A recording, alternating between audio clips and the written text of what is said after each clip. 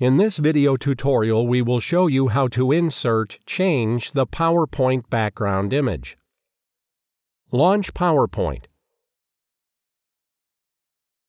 Click on the Design tab and select the slide style.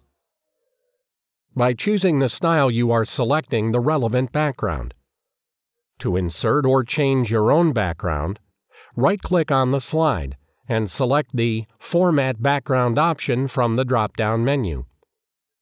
The Format Background window appears. Click on the Picture or Texture Fill radio button. Then click on the File button.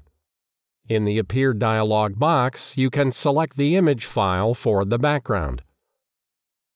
To adjust the slide style color to match the new background, you can select the theme color from the Colors drop-down list on the Design tab.